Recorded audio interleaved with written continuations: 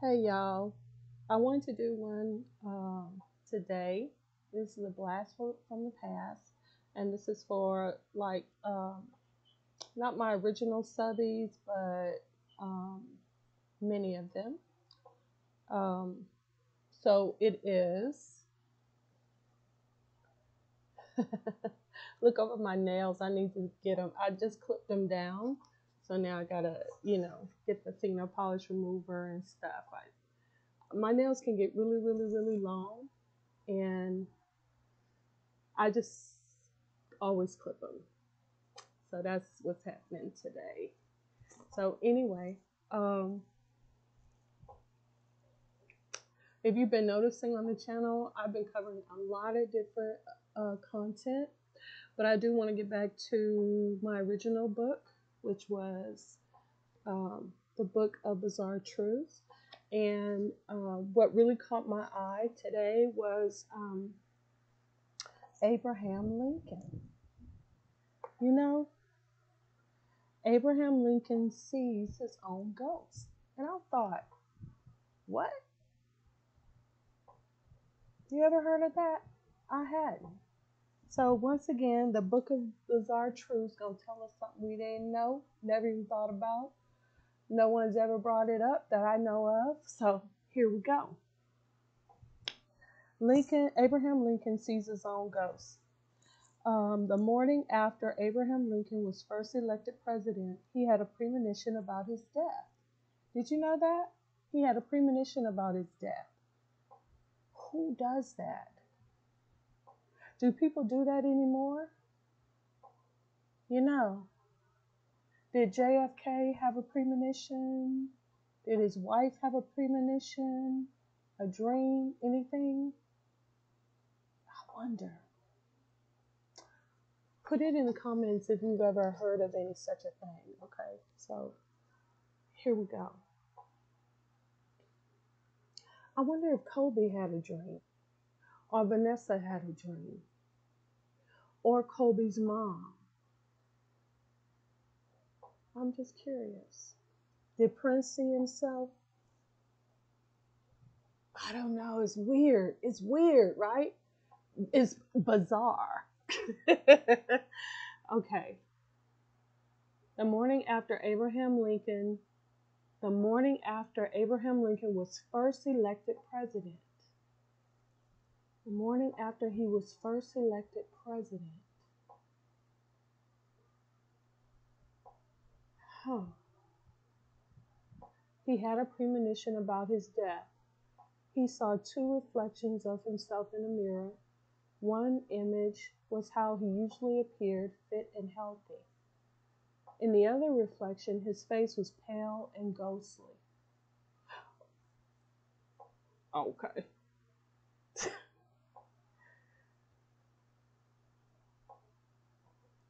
Lincoln and his wife believed it predicted that he wouldn't complete his second term in office.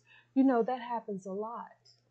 You know, where you get a spiritual message, but you really don't know what it means. What does it mean? How is it that you can get a message and still be confused, like, what's it talking about?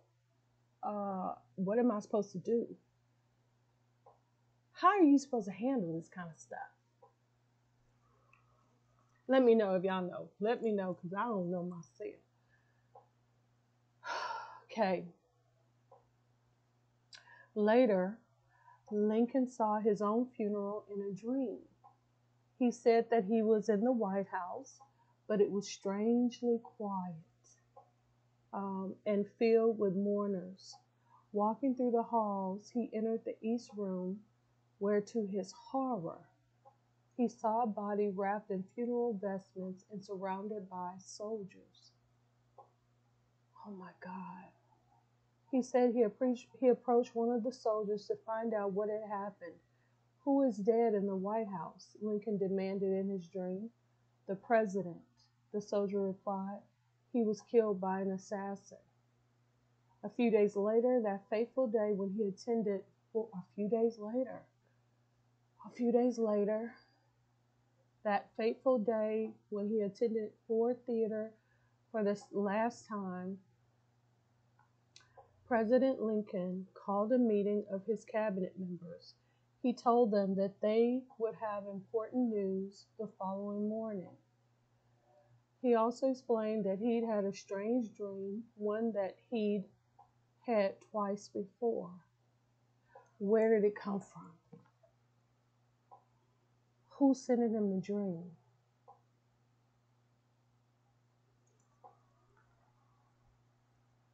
He saw himself alone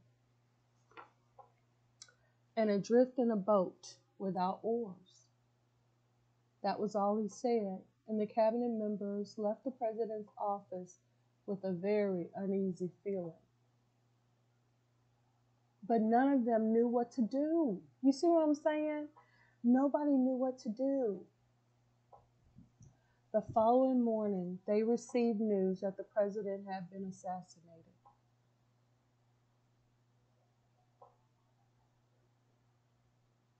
What do you do? If you're watching this, that could mean that this is going to happen to you. What have you been dreaming about? Lincoln's apparition. Lincoln never leaves. Okay. Now, these are some of the stories that I've heard about Abraham Lincoln, that his ghost is still at the White House. I don't know if it's true or not. Is he at the White House? Is he popping in and out? I don't know. Okay, he says, Lincoln's apparition has been seen clearly by hundreds, including Eleanor Roosevelt's maid, who saw him sitting on a bed removing his boots. Poor guy. I mean, if this is true, I feel sorry for his ghost. I feel sorry for his ghost. But clearly he didn't belong to Satan, because if he did, Satan gonna get his pound of flesh. Believe you me. He ain't gonna let you lay about. He gets what belongs to him, and he don't wait. He don't wait for it. Soon as your body drop, he ready to collect what's his. You remember the story about him arguing with the angel about Moses' body, because he felt like, because Moses took credit for bringing water out of the rock, and God wouldn't let him go into the promised land. When he died, there was an angel that came to get Moses, and Satan was arguing with him, and the angel was like, you need to take that up with God. I'm here to do my job. Whatever you talking about, I ain't trying to hear that. For real, it's in the Bible. It's in the Bible. Google that. So it says,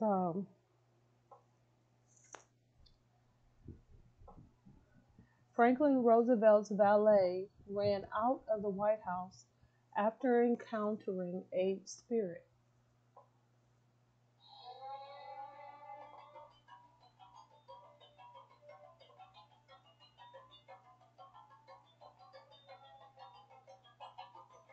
Okay.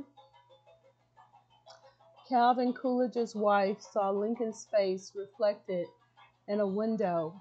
Oh my God, this is just horrible. You hear me? This is horrible. For a spirit to be stuck here in limbo, or what does that mean? Let's look it up, shall we? I'm just really curious about it.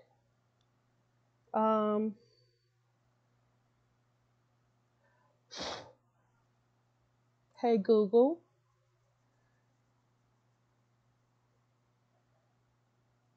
is Lincoln's ghost still at the White House?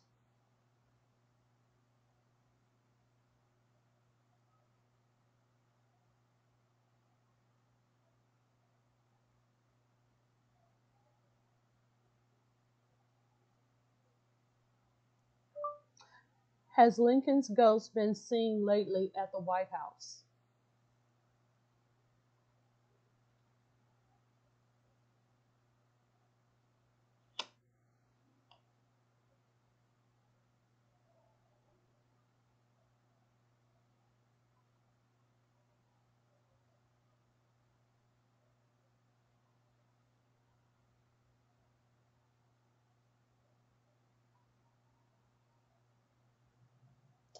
You know what I'm thinking about is Reagan, um, his wife, Nancy, because she talked to the ghost a lot. And I wonder, is she, have anybody seen her at the White House? Or Reagan? You know, I wonder. I wonder.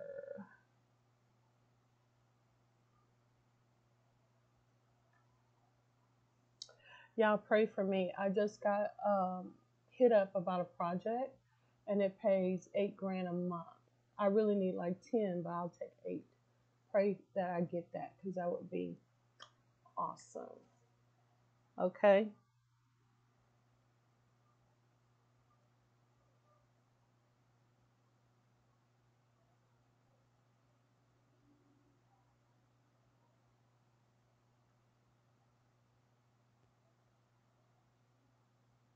Let me just do a generic search, okay?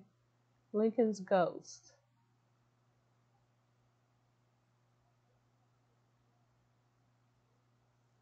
At first I said, has anyone seen Lincoln's ghost um, lately at the White House? You know? But it says, wow, this is searching. Okay, Lincoln's ghost. What's it say? There's been several. Oh, not just Lincoln.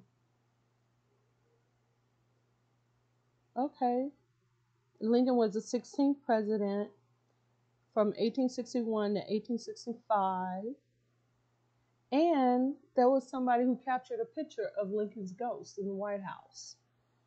Crazy. And the ghosts haunt the presidents. Um, is the White House haunted? There's a lot on this here, okay? So let's see. It says, um, President Lincoln has been seen in many places in the White House. Wow. Did you visit the White House when you were a kid? A field trip? They don't let you go everywhere. Isn't that something? It's supposed to be the people's house, but when you go to visit, you can only go to certain places within the White House. You just can't, make yourself at home and go wherever and look at whatever. They won't let you. It's crazy to me. So, but most frequently, he's been seen in the bedroom. Although the late president's bed is now in this room, during his lifetime, it was in the cabinet room in which he signed the Emancipation Proclamation. Abigail Adams used to hang laundry or clothes on clotheslines in the White House's East Room. This don't make no sense to me, do it? Why would you hang up your clothes inside the building? What is wrong with people? Okay. Her ghost appears there regularly in a cap and wrapped in a shawl. She's usually carrying laundry or checking to see if her laundry is dry. Dorothea Dolly Madison defends the rose garden that she designed and planted. Well, not against Melania, obviously, because Melania redesigned the rose garden and Dolly ain't did nothing about it. What about that? What about that? Okay.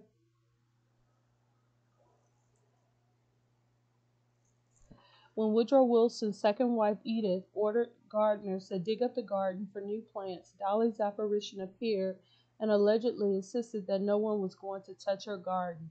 Like I said, Melania has. So what? The landscaping ceased, and Dolly's roses remained exactly as they were when the Madisons lived in the White House in the early 1800s. Okay, so let's find out.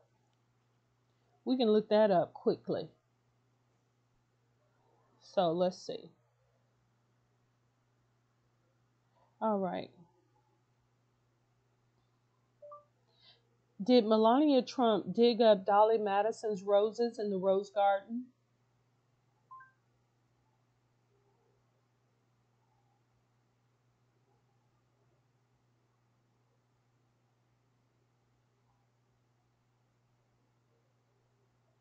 All it says is she tore out trees and vibrant flowers in the rose garden. Okay.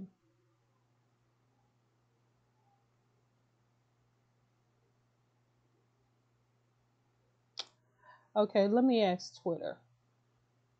I'm going to ask Twitter.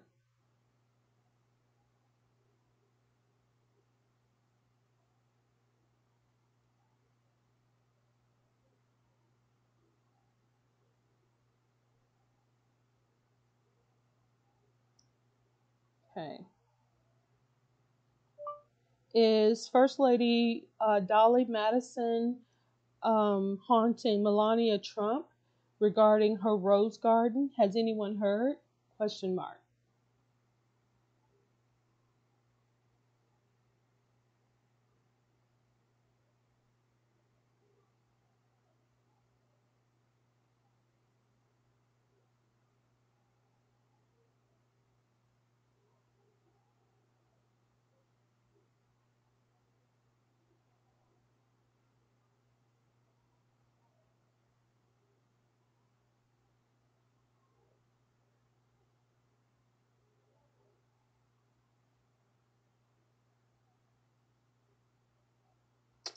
At Biden Harris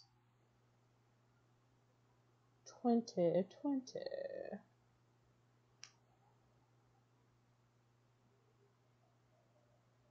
Wouldn't it be something that Dolly Madison made sure that Donald Trump loses because Melania touched her garden? Wouldn't that be something? Hmm. Okay, so let's move on quickly. Ghosts of presidents, families, and foes. Abigail Adams. Oh, well, we already did that. Okay. Um, Abraham Lincoln's son Willie died in February 1862 after a brief illness. Soon after, the First Lady began holding seances. I heard about that in the White House to communicate with him. The president was equally obsessed with his son's death and had his coffin reopened at least twice just to look at him. Jesus Christ. Willie's apparition. What if President Lincoln got shot because he kept on opening up the coffin of his son? That's desecrated. It's disrespectful. You don't do it.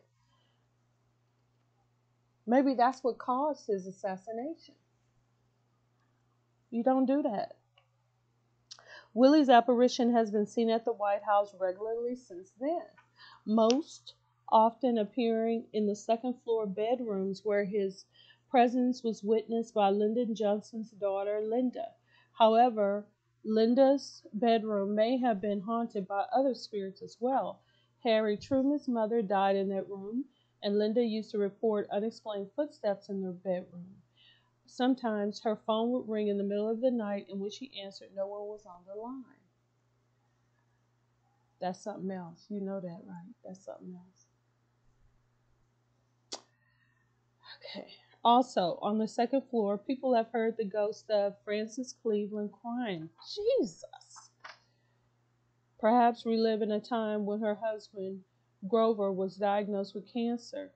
One very out of place spirit appears to be a British soldier from around 1814 when the White House was sieged and burned. The uniformed soldier looks lost and is holding a torch. When he realizes that he's been spotted, he looks alarmed and vanishes.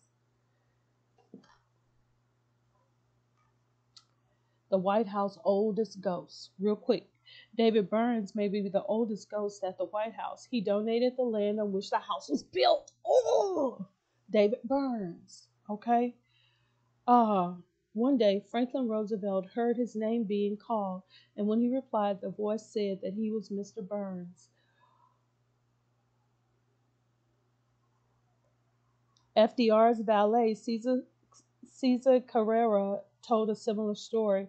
Carrera was in the yellow oval room when he heard a soft, distant voice say, "I'm Mr. Burns." When Carrera looked, no one was there. Later, during the Truman years, a guard at the White House also heard a soft voice announce himself as Mr. Burns. The guard expected to see Truman's Secretary of State, James Burns, but no one appeared. What's more, the guard checked the roster and learned that Burns hadn't been in the building all that day. The White House may be America's most haunted public building. I doubt that. I doubt that.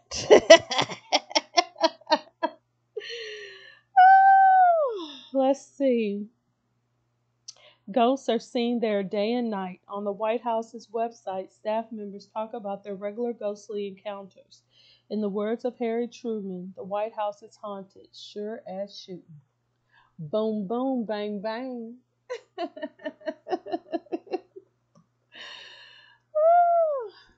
That was good, right? That's the Book of Bizarre Truths. Okay, I gotta go. I'm over 20 minutes. Bye.